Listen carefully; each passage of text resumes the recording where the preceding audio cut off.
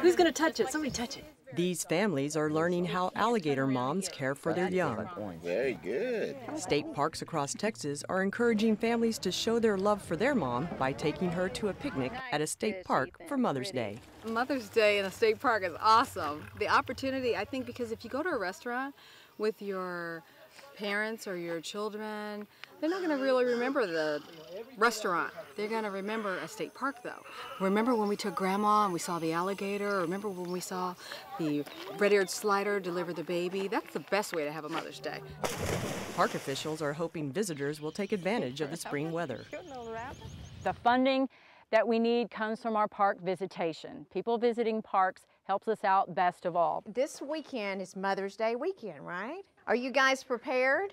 Brazos Bend State Park near Houston hosted a cooking demonstration last year with some easy-to-make, healthy picnic recipes. Strawberries on it? You go for it, girl.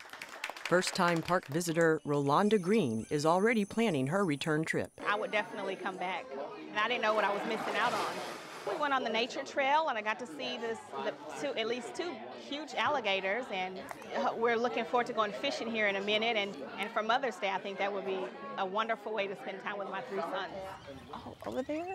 So if you're looking for ways to spend some quality time with Mom, an outing at a state park could make it a Mother's Day to remember.